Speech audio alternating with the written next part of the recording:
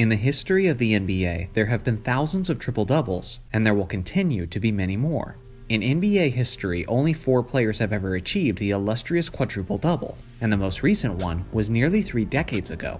Accomplishing that feat is historic and remarkable enough in itself, but then there's the quintuple-double, a feat so absurdly difficult to achieve that it seems utterly impossible outside the realm of video games.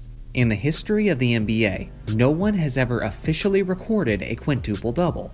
Emphasis on officially, because on March 18, 1968, in a 30-point victory over the Los Angeles Lakers, Wilt Chamberlain led his Philadelphia 76ers with apparently 53 points, 32 rebounds, 14 assists, 11 steals, and 24 blocks on 82.8% shooting. Needless to say, that's insane. Before you guys discredit his competition, Wilt played this game up against the Lakers starting center Mel Counts, a pretty good player, a 7-footer, and a 2-time champion. Now the stats that are highlighted green are indisputable. These are officially recorded statistics from this game. Anyone can look up the details online. Now the key here is the blocks and steals. Did those actually happen? Unfortunately, like almost all of Wilt Chamberlain's greatest performances, there is no available footage of this game, so there's no way to visibly verify whether or not these actually took place. But that takes us to the next part of the story, which very few people talk about concerning this game, and it's actually about someone other than Wilt Chamberlain. His name is Harvey Pollack. Harvey was an inspirational pioneer for NBA statisticians. He worked in the NBA for an incredible 69 seasons, which spanned from the very birth of the league until his death in 2015. Throughout his career, he had many jobs and purposes, including being the PR director for the Warriors, the writer for the Philadelphia Inquirer, the Associated Press, United Press International, and of course, he was a statistician. At one point, he had all of these jobs simultaneously.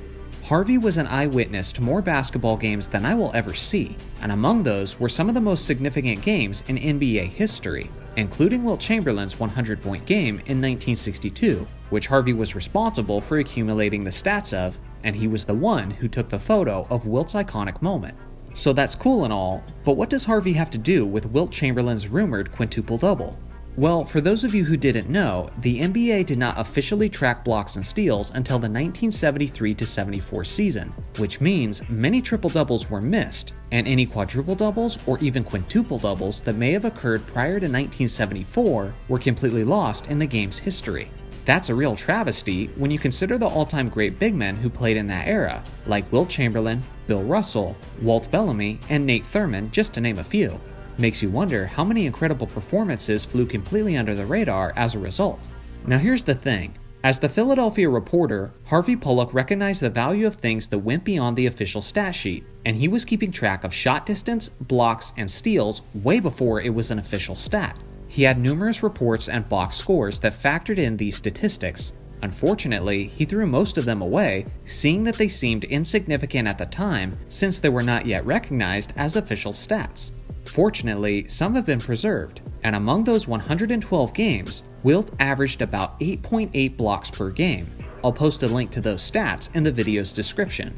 Harvey was the one who did in fact keep track of Wilt's rumored quintuple-double game in 1968, and it was Harvey who said that Wilt put up 53 points, 32 rebounds, 14 assists, 11 steals, and 24 blocks.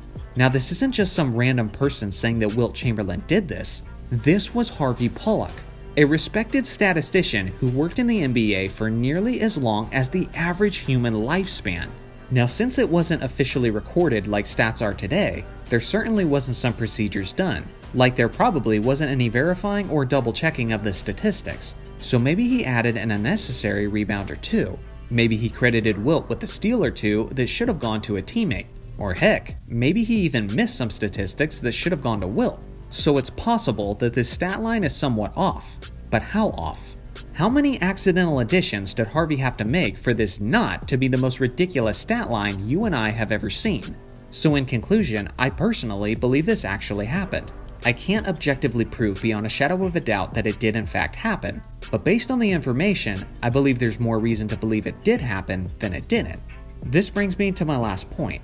Sometimes people get on my case for how great I believe Wilt was, but consider the fact that almost the entirety of Wilt's greatness and legacy is captured only in text and stories and not on film.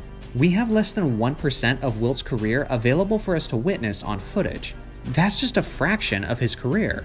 Now imagine Michael Jordan's career in hindsight if we had less than 1% of his highlights on film. His 63 in Boston Garden? Gone. His iconic hand switch layup? Gone. The shrug game? Gone. The flu game? Gone as well.